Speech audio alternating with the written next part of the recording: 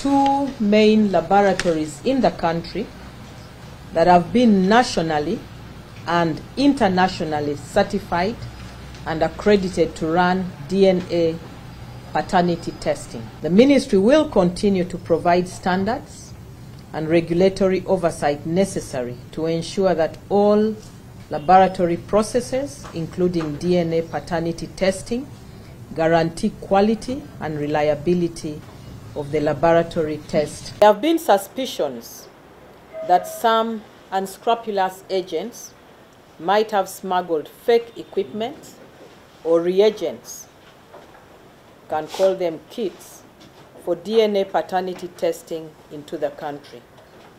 I have been informed of some rapid diagnostic tests purported to be home-based DNA test kits, some of which are available online.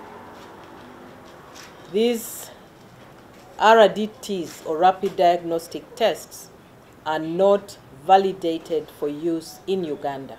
Reports compiled by Great North TV, Lira.